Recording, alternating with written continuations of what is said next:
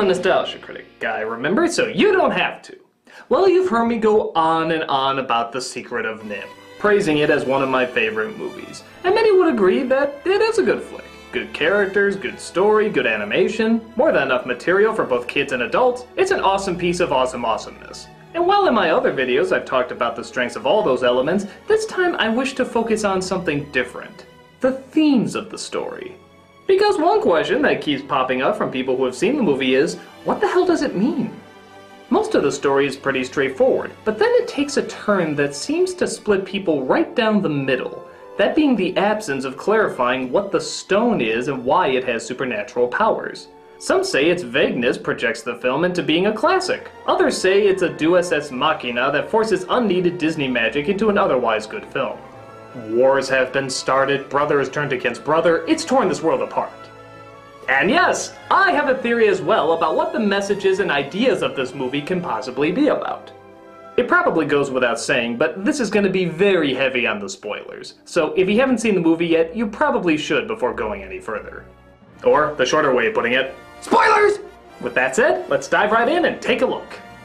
At its core, I think the essential story is about science versus nature. Some might say that's pretty obvious and even a little too simplistic, but hear me out. The rats of NIMH started out as any ordinary rat until they were experimented on and became genetically altered, making them more intelligent than any other animal outside of man. I looked upon the words under the cage door and understood them. We had become intelligent. Once they escape, their goal is to keep feeding their intelligence and continue to grow, making discovery after discovery and becoming more and more aware that knowledge is power. But they realize the more powerful they become, the more they have responsibility to that power. And all the rats know that a major change is on the horizon, one that will define who they are and where their power is going to lead them. As the movie begins, we see the rats are stealing electricity from the farmer's house, conducting their own experiments and learning how to grow. The rats believe that they might now be smart enough to create their own resources, and on top of that, morality starts to creep into their consciousness. To live without stealing, of course. It's wrong to take electricity from the farmer. Many now think it is wrong to steal the electricity, and if a colony growing in intelligence and power is going to survive, they need a strong moral center. And this is a perfect place to start.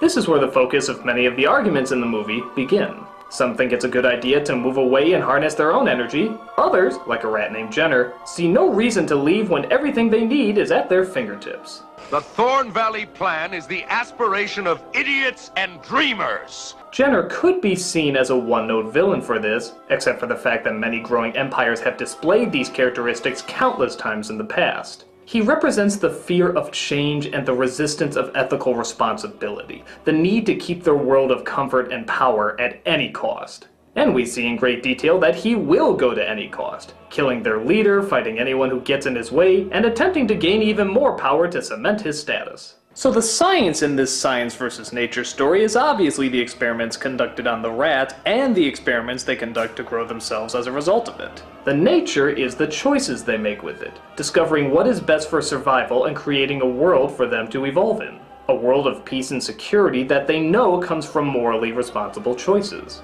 These are choices that politicians, the media, and the common people make every day as our technology in so many fields continues to grow. And as a result, we struggle to keep up with what is the responsible and ethical way to use them. We can no longer live as rats. We know too much. Well, that's all fine and good, but that still raises the question, what is the significance of the stone? The stone in the movie is said to only have power when someone shows courage of the heart. And in the end, it's Mrs. Brisby who of course uses it to save her family after nearly sacrificing herself for them. But it's never explained who created it, where it comes from, how it works, why it works, or even really what it is. Well, that brings in another element that's often overlooked in the science versus nature battle, the unknown. The circumstances we can't explain, the questions we can't answer. That element as well will always be in humanity's struggle. Whether we call parts of this unknown element God, spirituality, or merely the unexplained, there's always going to be occurrences that neither science nor nature will have the factual answers to.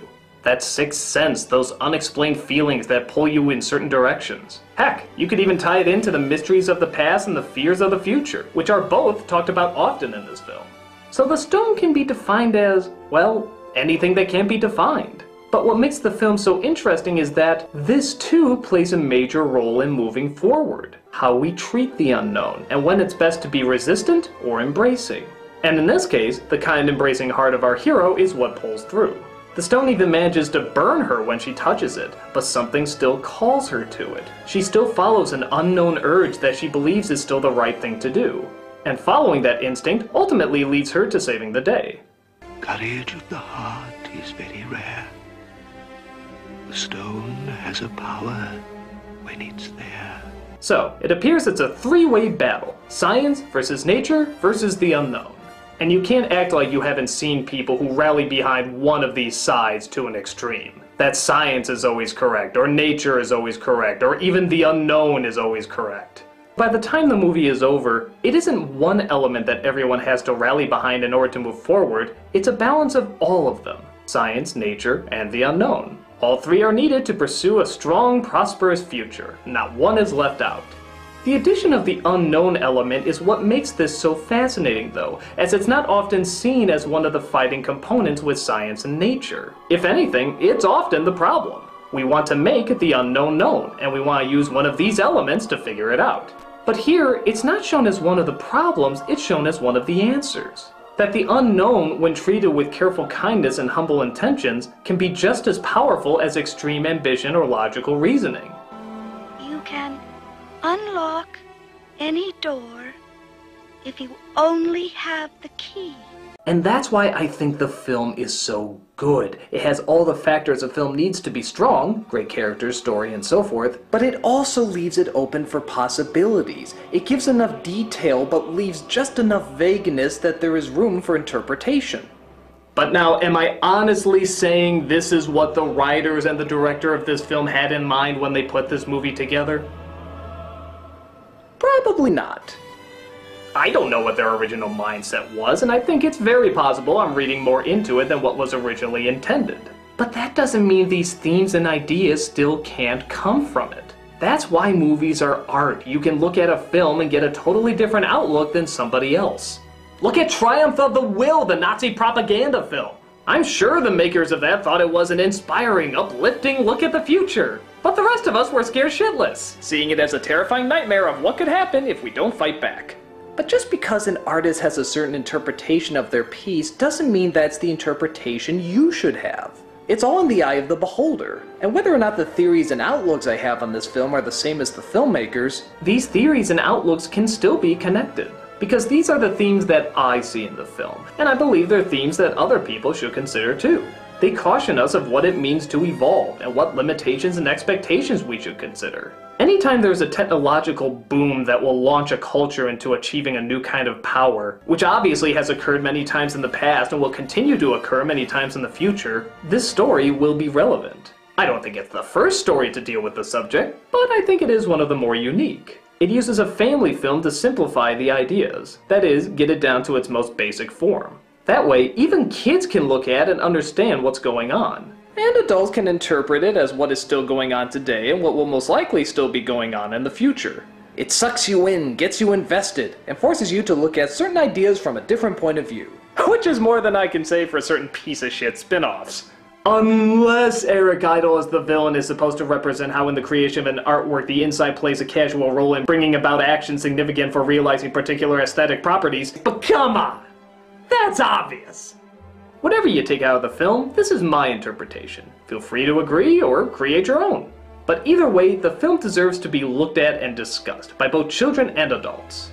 And in terms of whether or not the film will ever have a theory that the majority of people will agree on, well, maybe in the end, that's the film's own little secret.